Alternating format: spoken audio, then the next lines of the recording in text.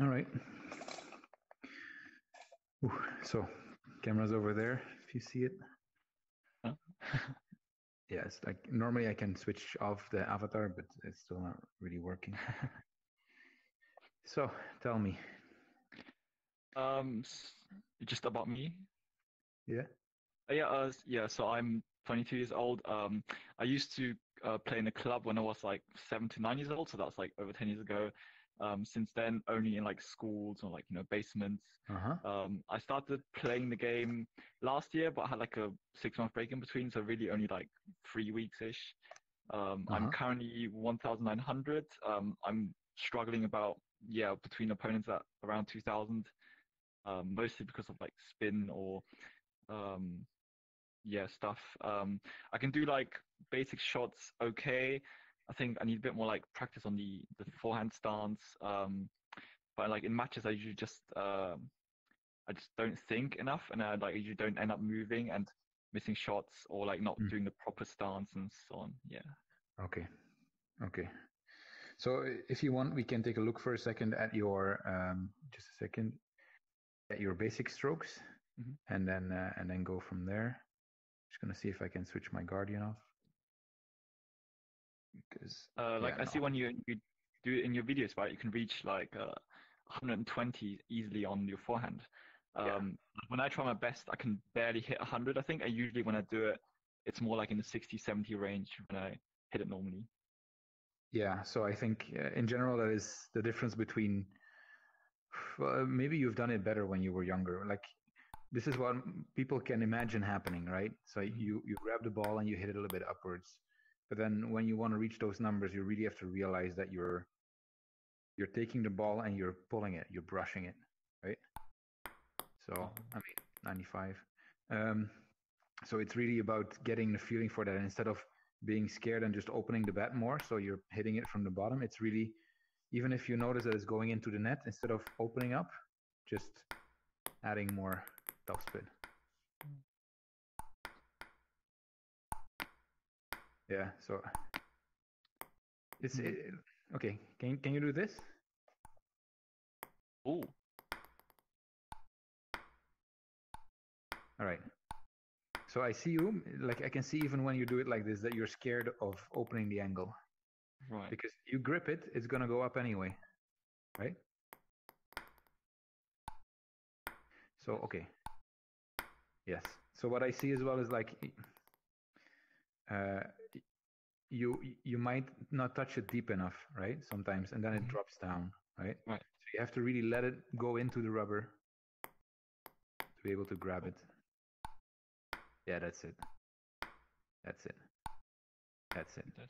So, and if you want to feel if there's enough spin on it, you can do like this. And then if you Oh.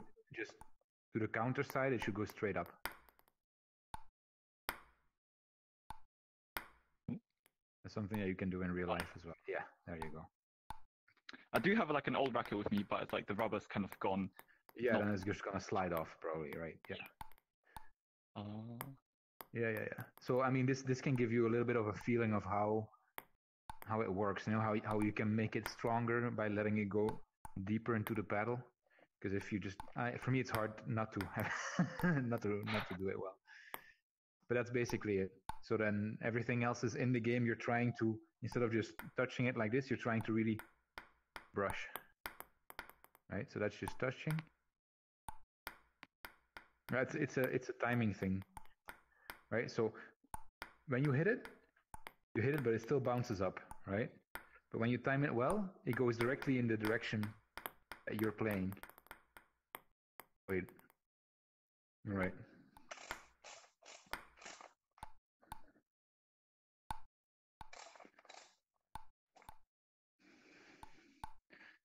So it's true that a lot of people struggle with this because then I teach the basic strokes which you already control. We'll check them in a second. Drives are based more on hitting the ball than spinning the ball.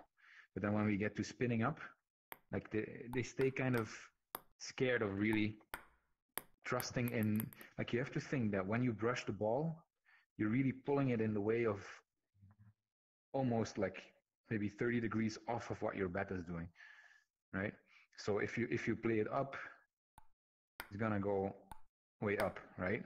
So you can actually play quite forward and still get it over, right? So when I was talking about the serves, it's not that easy doing serves well in the game, but when you're a bit scared, it still bounces up, right? You know that you're doing it well when the ball kind of launches directly in the direction you're going for. That's it, that's better. And the more you brush it, the more horizontal you can keep the bat, right? And then it's just about timing, you know, knowing that you're going to touch it. Because if you're not sure about timing, then maybe you want to do it slower and then it bounces. But you really want to give it a bit of, yeah, better. Am I supposed to turn it in when I surf? So yeah, serves, that's the whole story, of course. So basically you want to free up your wrist, right? And you also want to have your bat move a little bit. So you're actually using mainly your index finger and your thumb. You can actually use your middle finger to pull back on this, right? So you want this kind of space normally, like in real life, to add that little bit extra when you serve, right? But you can also just use your index finger and thumb to have a little bit more control. Yeah, I mean, if you look at Zanjike and I think Malong as well, they do it this way. So they keep their fingers quite close, but there's other people that they move their fingers entirely for the serve, right? And that's a bit different. But I do it more like this as well. And of course, it works best in this game because there's not a lot of space to change your grip. So you just add a little bit. Like actually, I don't really add a lot because I'm scared of letting go. That's the idea. I do it mostly with my wrist, and I do it with my wrist, but I leave it a little bit so my wrist is here, so it goes over my wrist, right? But I leave it a little bit of space, so I'm not stopping the motion of my paddle, right? Just enough so it doesn't fly off. But that's what creates that lets you add a little bit more. So you use your wrist, and then yeah, and then of course the timing. So yeah, that's good. So what can happen sometimes is when you're starting, you notice that you hit it too high, right? And then you can let it go a bit lower. Oh, hit it lower. I think I'm getting in my boundary here, so it's doing weird stuff. All right, so yeah, it's a good question to start. Let's just try to do a little bit of counter drives. You're in your forehand, I'll do my backhand. All right. So have you used any drills? Yeah, the 4008.1. All right, cool.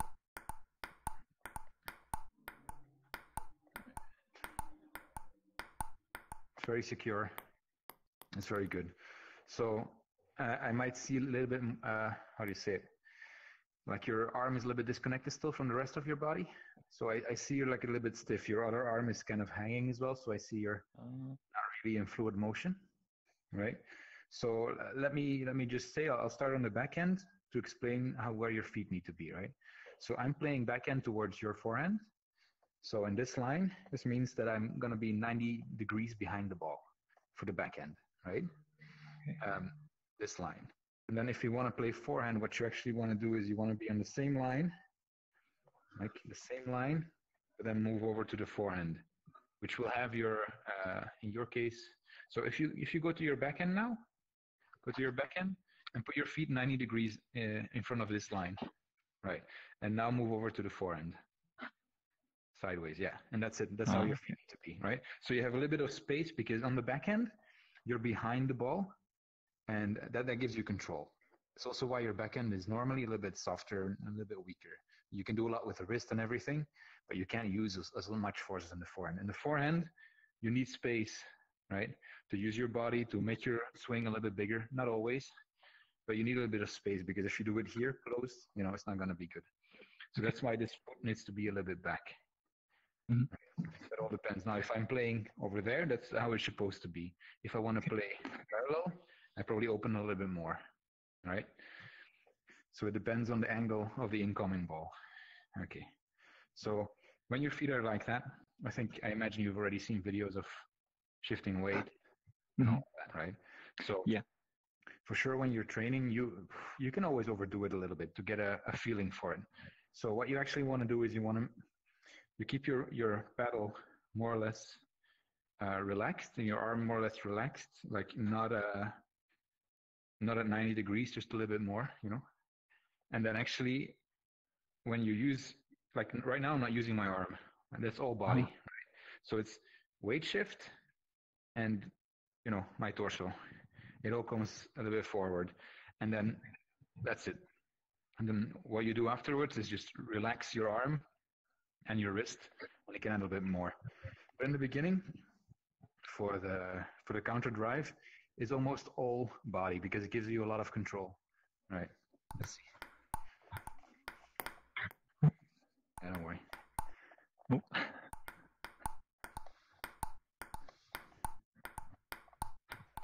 Sorry. That's okay.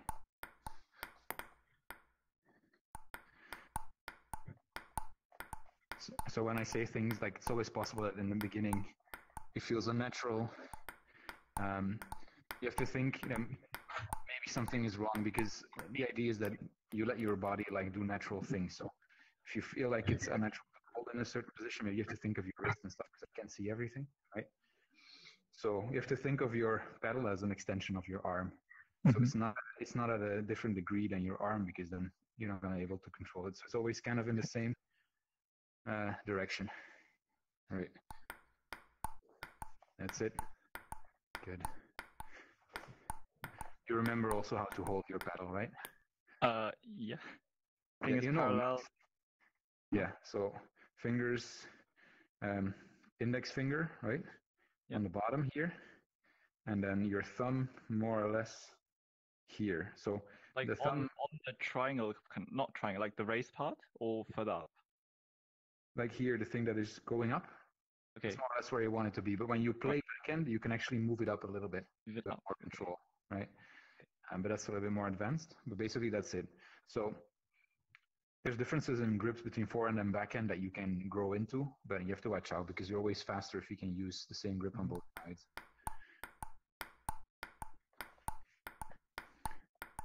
Good.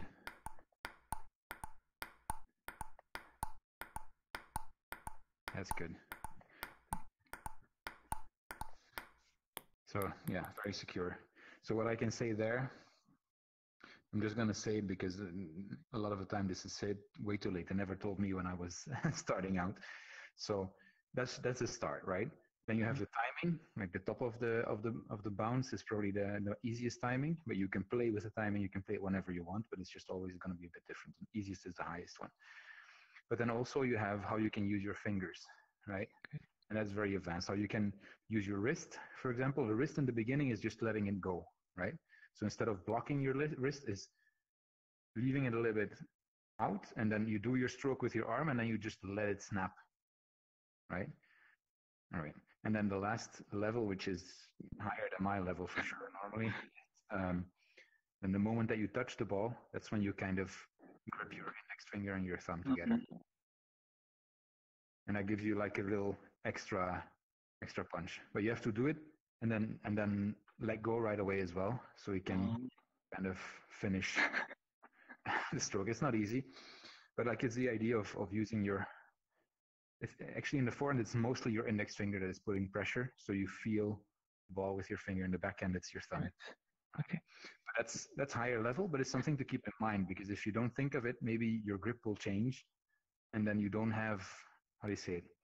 You won't be able to do that kind of stuff anymore because you're already tense. So it's very important to try to keep your wrist relaxed in the beginning, so you have space to grow afterwards to add a little bit more pressure, right? So should be like relax, like when I relax it, like the racket shifts a little, like in my hand, or yeah, like you learn to control that. So it can shift a little in your hand as long as you know where it is, of course. But you're using the adapter, right? Yeah. Yeah, because otherwise it would just fly off the controller. You have to grip it more. So yeah, you have to find the balance, of course, right?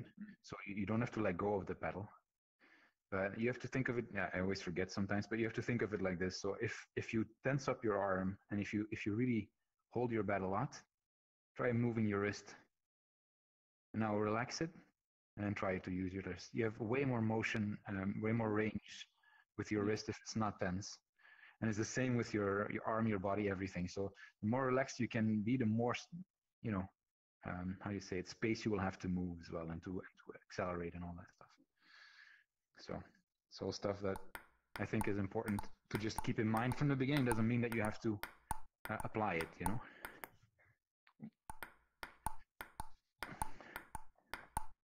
So what they do in the beginning a lot of the times is saying to keep your wrist stable and all that stuff. So if you notice that you're starting to miss a lot, you can do that a little bit more and worry about that later, but just keep it in mind. Oops. So how you create the extra thing after a while, you know?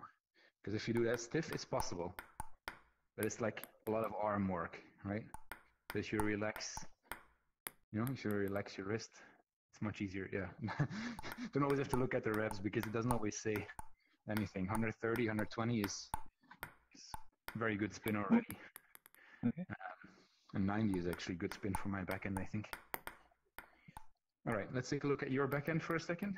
So remember, it's more or less 90 degrees behind the incoming ball.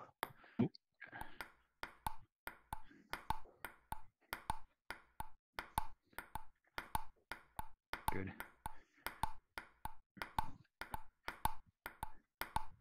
Nice. All right. Very solid. But again, it's the same a little bit as in the forehand. I see it a little bit disconnected, right? Okay. So in the backhand, it's not as easy to use your body because, like I said, you don't have the space to really do it. So it's a bit smaller. So you still shift your weight from the outside to the inside, right? A little bit. And you mostly feel it in the shoulders. And it just makes it one motion, right? Are you supposed to like squat down and then go upwards? Here, right now, it's like you always bend your knees a little bit, Okay. right? So be able to move fast. And here it's more like, how do you say it? I would say right to left, but also it's just kind of turning, right? With your legs. So you go right to left. No, for you, it's left to right. Left to right. So you just do this. So it's basically like a small turn. And then once you are playing on backspin balls, that's when you really use your legs, go a little bit lower and then go up. And it's the same with the forehand. You like down up is mostly reserved for coming up to backspin balls. Otherwise, it's mostly moving slightly forward, left to the right, and right to the left, depending on which sides you're playing from. Right. So you're always kind of moving your body in the direction of your stroke. Now, to do it really forward on the backhand is not that easy because you might be out of balance. So that's why it's a little bit more to the side. Yeah, I often end up like leaning forwards on my toes and like, out of balance. So that's why. So also that's why you keep your knees a little bit bent and why it's more left to right instead of back forwards. They used to play backwards forwards. That's how I learned to play. But then they also moved their feet and they would play like a forehand next to their bodies. Oh. But then the games sped up too much, and then they were never ready to go for the forehand. That's why now we kind of play on a line behind the backhand, forehand open, right? But still, sometimes you see them when they have to come back all the way from defending. They might still do this and play killers like this, right? Yeah. But usually they try to stay behind the ball backhand. Okay, cool. Let's see again your backhand. Now, right now it can be very, very small. So you have to think of this stroke. It's really just trying to guide the ball and to be like, it's supposed to be a secure stroke. So you don't have to do too much. So like you kind of try to get hold of the timing in the ball. So it's like you can hear it as well. Right? So that's trying to go for that timing and everything else is just try to be as fluent as possible. You don't have to do it way back, really just in front of your body. All right. Nice.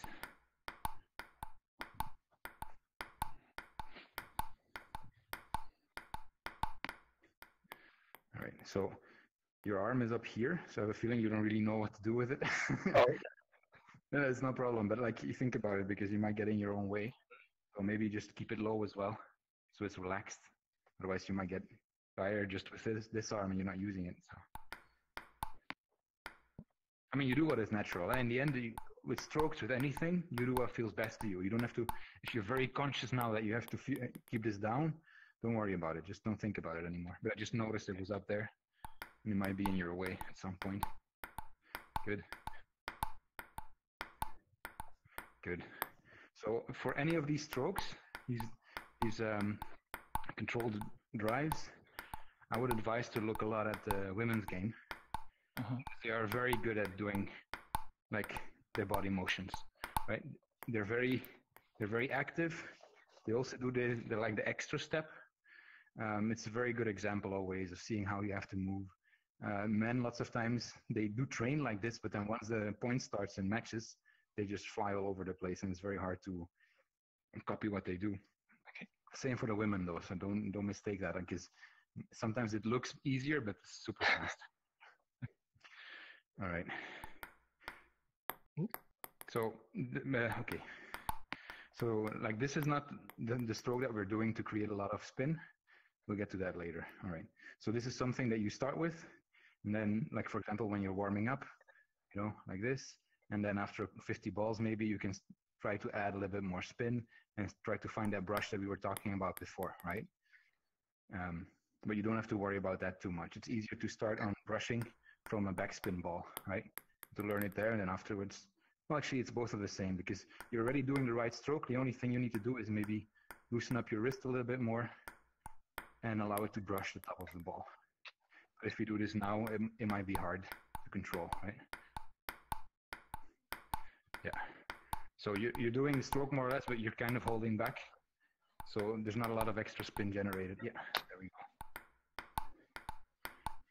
That's why the ball launcher is very useful as well, because you don't have to be scared of missing, because it's just gonna come and keep coming. So you can miss, miss, miss, and then start making them, you know, and then get a feeling for it. Good. Okay. So let's see. Okay, let's take a look at forehand push. Well, yeah, for you as well. You can have to. All right. So,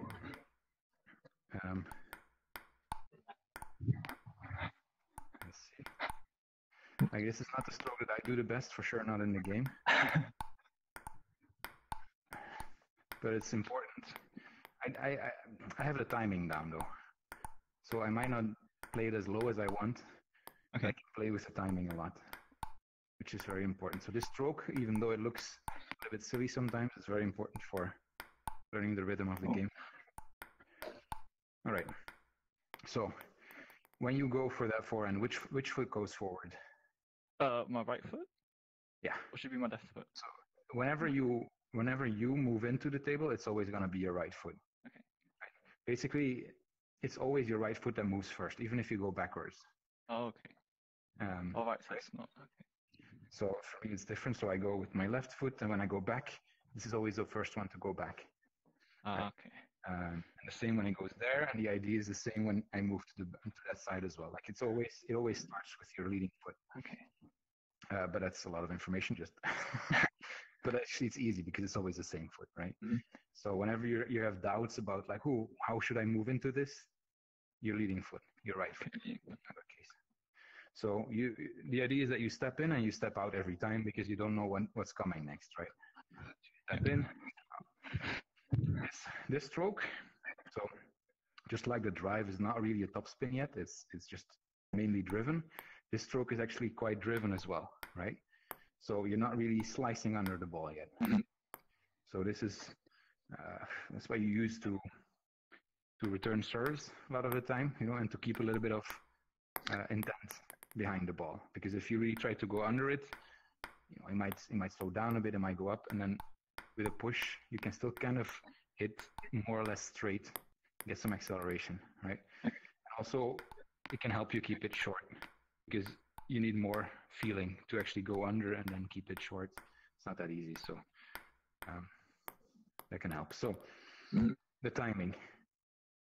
when you push back, try to go for early timing. So before it's on the highest point, actually very close to the bounce is probably the best idea to keep the control and close to the net.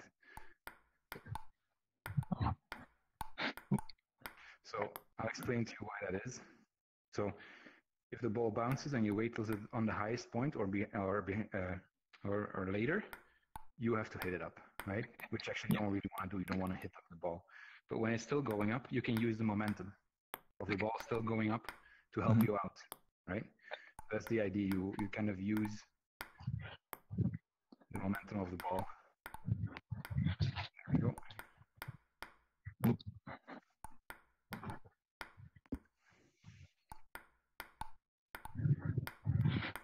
Right. So you're going like this, right?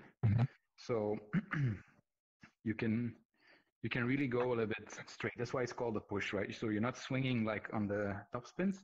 You're really pushing, right? Okay. That gives you that extra bit of control. If you notice that it's too far out or you're struggling to get it close to the net, you can go with your head first, right? So you don't have to worry about that. You can actually play like that too. So you don't have to make an effort to stay beside it. You can go over the ball and do like this, right?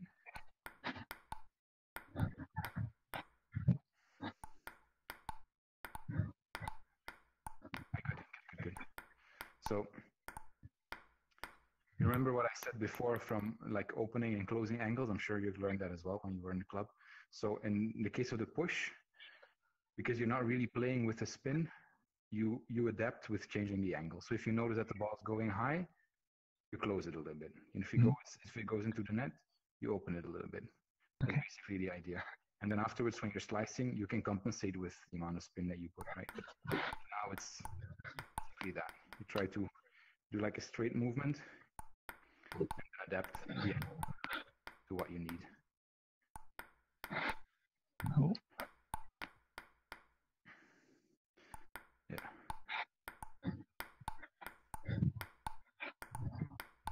So training this can feel very boring, but if you don't have it and they serve short, you need to be able to do something, and you can always risk it to flick, right? Because if they serve you here and the second bounce is here, that's fine. You have a lot of space. But when they serve here and the second bounce is gonna bounce here, and you don't want to play through the table, flicking from here low, it's not as easy. Like it's not like it's impossible, but it's much harder, right? Yeah, I usually end up playing some people who it's like here, but they just loop through the table. Yeah, they're cheating, right? Don't worry about them because it just makes the game a little bit harder, but it's okay. But like if you wanna, be able to do it in real life, in this case, then in a lot of cases you actually want to have a good push, and not just a push that you're like, oh, I don't know what's happening, and you leave it up, but like a push with intent. So they're still, so it's still not an easy ball for them. So thinking about the speed of that push and where you want to put it, that can help a lot. So in the elbow, maybe even though it's far, you can still open the angle a little bit, so they have to move. All right, let's take a look at your backhand for a second, your backhand push.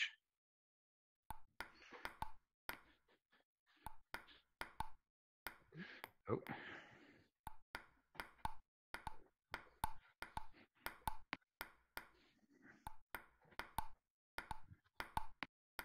Good. So here's the same, right? So like you're kind of going like this, you can still stay on top of, in this case, it's because it's a simple stroke. You don't have to use your body too much. I mean, you can use your body for timing, right? But not really for adding anything because you don't really need it. Yeah. Oh, sorry. That's it. Good. And the same thing, if you need it, you can play with the head first. There we go. Good. That's very good. Very good. Very solid. So on both of these sides, you notice that the ball is going up too much because you can't read the effect well. You can go a little bit more on the side, right? Side spin gives you a bit more control because you're not going directly into the spin a lot of the times. Right, that's it. But yeah, that's something, I'm just telling you as well because it's another level. But it's, always think of all of these strokes that they're on a continuum, right? They're on a spectrum. So it's not always straight. It can be with side spin, not always under always, not always totally straight. Like everything is somewhere everywhere. So in the beginning, it's good to do like the basic things, but then sometimes, try to put something extra in it, for it, right? So you know how side spin and back spin interacts when you play. Also make it easier for you to respond to people doing that, right? Because you understand what's going on. Okay, so you said that you have trouble getting into position, no, when you're playing actual matches. Yeah. So basically, what happens a lot, it happens to me too, is that you actually don't really have a plan when you start your points, right? And it's normal because when you start out, most of the time you're just like, okay, serve, and then I just see what you do, and so the idea is that you kind of build up ideas in your head, and I call it like 80-20%. Actually, I don't give it a real name, but it's like 80-20% choices that you make. So when I serve, like I have an 80% idea of me going for a forehand, for example, right? When I play in here, because I have less space, I can't do it really exactly like that because there's a whole space that I can't use for my forehand. But in real life, I would be like, okay, when I serve like this, if it's going all the way here to here, I'm going to attack it with my forehand. But when it comes here, I'm going to go for my backhand. Now, the backhand is not going to be a passive shot because I know when it goes there, that's my second option. And usually, depending on what serve that I did, that if they play it there, it's going to be an easier ball because it's going to be hard for them to place it there. And then when it does go there, then I should be able to finish, right? It's not always that easy, but the idea is that at least when they play here, you know what you're going to do, right? And then, as your level grows and your opponent's level grows, then you have to think more about the point. And then during the point, you have to think of where you place the ball for the next ball and all that stuff. And that's stuff that you can, you can train it in drills as well, so you automatically know where to play and how the ball will come back. Okay, so there's a couple of things there because I noticed that as well. Sometimes when I was not feeling that well, I would serve like this and people would surprise me, right? Or they would serve and I would play back like this because I was not secure yet. And that's part of the problem because if you play back like this, like they don't have that much space to play and the next ball is going to be easier for you too. So if you're doubting all the time and just trying to keep it on the table, you're kind of in a losing position already because you're losing the momentum. So that's why playing with intent, like I'm going to play like there to the back end and then get ready for something else, that helps a lot. If you're just waiting to see what happens, it can be very hard to be ready. Also, so in the beginning, for example, if you do a short serve, maybe don't go too far back, but like one step, and then you can come back in if they play short. But then if they don't play short, you can take even maybe a little bit more distance to be able to attack. A lot of people, they just stay here and you try to attack over the table, but you don't have a lot of time or space here, right? So the idea is that you serve and you already move a little bit back and you can go from there. I'm limited to this much. Yeah, there's a wall here. Even if you don't have that much space, you try to do it. So where you were before, that's like usually people, they put themselves in front of the table and they let their arm hang like in a more or less relaxed position, the one that you use when you do your drive. And actually, I think you can take like half a pedal back or maybe even a full pedal. And that's more or less like your neutral position. In my case, for example, I go a little bit further back because I need more time. My strokes are a bit too big, so I try to play from here. So the reason why you need to step back is because it's much easier to step in to a short ball than to go back when the ball's already coming at you, right? So that's why you always try to come in and out so you can move towards the ball instead of the ball coming towards you when you're moving backwards. Yeah, because often because especially here, the wall is here, so I can't. Like I'm limited to standing here if they shoot in this corner, so I'm kind of just doomed if they get into the corner. Yeah, so you kind of have to give in there. Maybe that's not the place where you're gonna play strong attacks. So what you can do is if you know these things, so this is already another level again, but I think in your case it might be important, or in case of everybody playing this game, you have to think of the angles you create, right? So if you have trouble there on this side, because there's a wall, if you play with the ball here, how far to your left can I play the ball? If you play on this side, if the ball comes here for me, I can just play it straight. That's it. That's the max that I can do, right? So if you want to protect that corner, try not to just play it here, because I'm gonna open up there. Right? So if you do, like, it's fine. You can open up here, but if you do, make sure that you move into the table and you're ready to block over the table, because there's no space beside it, right? If you change to my forehand, right, but you're all the way back here, you're gonna be in trouble. So sometimes you have to think of, I have the same thing. So I cannot move very fast into my forehand. So I try not to give the ball too deep in the backhand, because then it's very easy to open to my wide forehand, and I can't get there. In real life I could, but in here I can't. So it's a little bit the same. It doesn't mean that I'm not going to play there or attack there. I am going to when I'm in control. Like when I'm attacking, I can play basically anywhere, and then when they return, they have to be very good to do it quickly and to do it there, right? But if I'm just passing the ball and I know that they will keep attacking, then I have to, if I play there, then I have to move in and be here already before they play the ball, because otherwise I'm not going to get there. And it's the same for you on your backhand, I guess. So when I'm defending, I should just aim for the middle of the table, right? So it depends. So there's different things. Like you try to play in my body for sure if I'm ready for a forehand.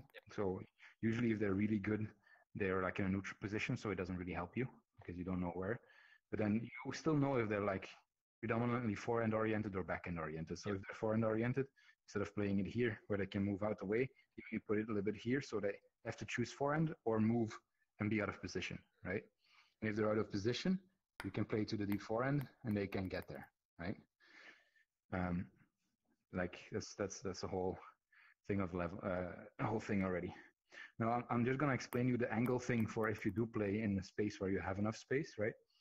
So you already noticed that when you play on this line, that's the limit of where I can play, right? But it also opens this angle, right?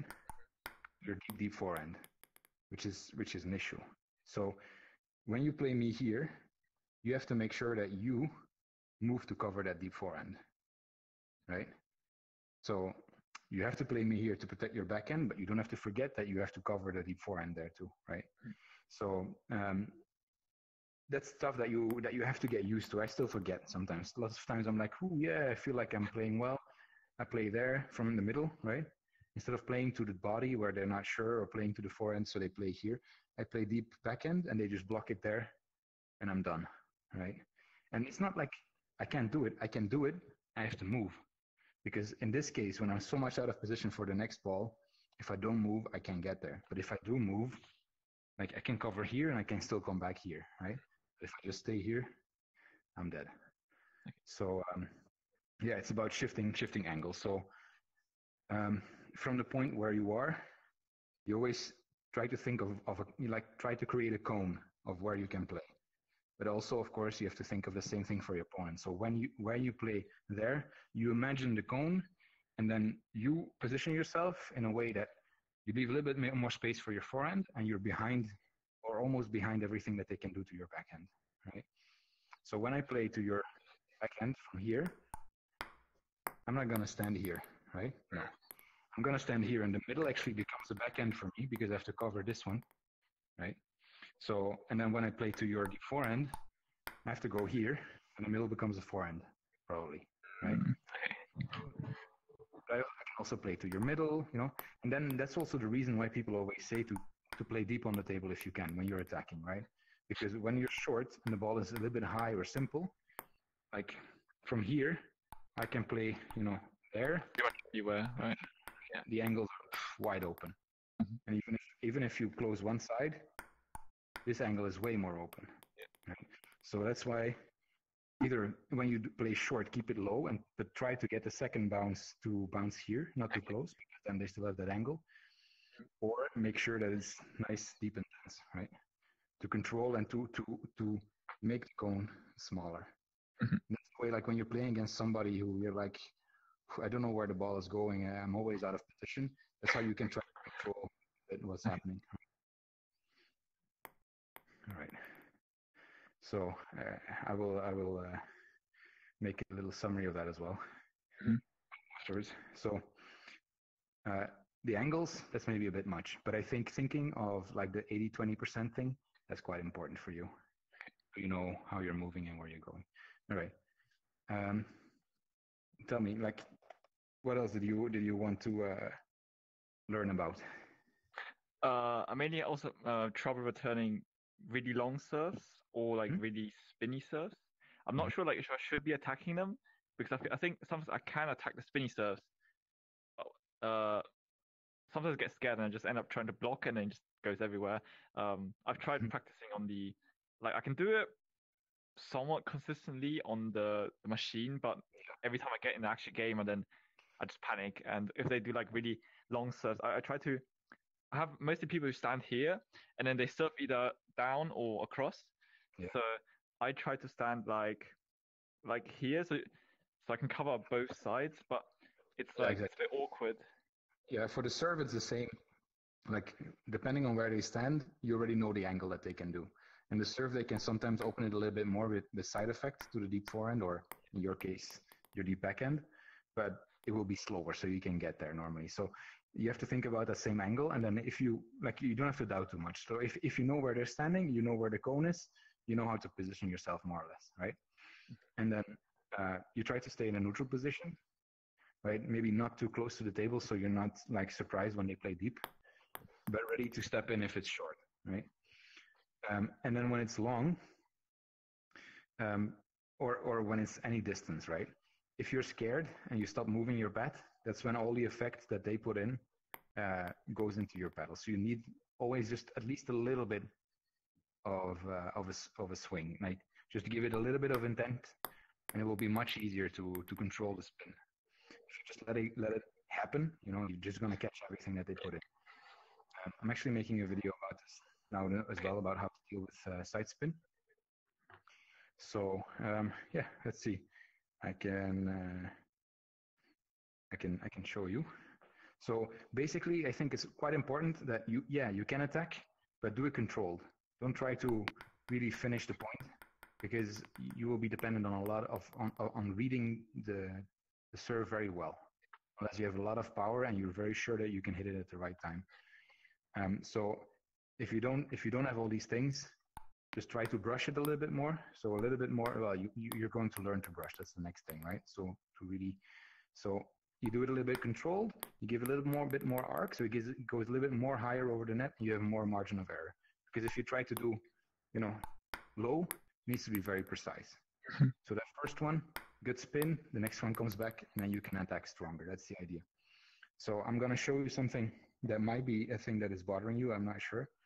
So when I serve like this, right, to your forehand, you're probably like okay with, or maybe after a while you get used to it, you're able to brush it up, right? So right now I see that's something that you can work on. You're still doubting that you can brush, so you open the bat a lot, right? Oh, okay. So try to. Yeah, I can still see it, but that's something that you just have to train. Yeah, that's good. So it's okay if it goes into the net. Like I said before, if it goes into the net, but it's like not too fast or anything, you can just add a little bit more, right? And it's not really about speed, it's just about letting the ball bite a little bit more. Yeah, better. That's it. That's it. And it's working on that and getting comfortable. And in your case, and in most cases of beginners, is just gaining confidence in the fact that you can grab the ball and spin it up. So the next level of that is like, I'm playing like that, and you're like, I can control this, right? But then I do this, more towards your body. Side spin, you know, you're expecting it just backspin, but because of the side spin, if you can't do your full motion and go all the way into it, it's gonna drop to the bottom and to the side, right? So that's what I'm gonna explain in the video as well. You need to compensate and then like play a little bit more safe than that, because even against high level players, when I do this serve fast to their belly, a lot of the time they want to attack it, but they're just a little bit late you don't hit it well, and it goes into the net, right? So you have to think as well, like sometimes it's not just you, it's the placement that makes it much harder for you, and also the side spin. So when you serve, for example, like this to my forehand, and I return like this to your backhand in the middle, you're gonna have the same issue, right? If I play it here, like at a certain level, like you're gonna be able to spin it fine. But when you get it here, you have to move out of the way, and then with a side spin coming in like this, you have to overcompensate. And then if you don't think about that, that can be an issue. But I think in your case, it's really about just learning to be confident in brushing up those balls. That's something that you can train quite well. So we can talk a little bit about the form as well, because I see because of the speed that you have, the ball comes here, you change the trajectory a little bit, right? So you have to think, like, if you want to touch it like this, you have to be perfect, because you're hitting the ball when it comes in, and it needs to hit it at the perfect time. But when you go over the ball, even if it hits it here, you're still going to drag it. If it hits it here, you're still going to drag it into the right position. So it's going to be actually much easier if you are confident enough to go nice and over the ball. It's going to be much easier. But it's like when you're a little bit scared, you open up, and that's actually makes it much harder, right? So that's something that in the basic drills, there's like the backspin balls that you can train on, right? Go a little bit far on the table. Like you can start maybe like lifting it like this, which is probably what you're doing. And you start adding a little bit spin first upwards, maybe with your legs as well.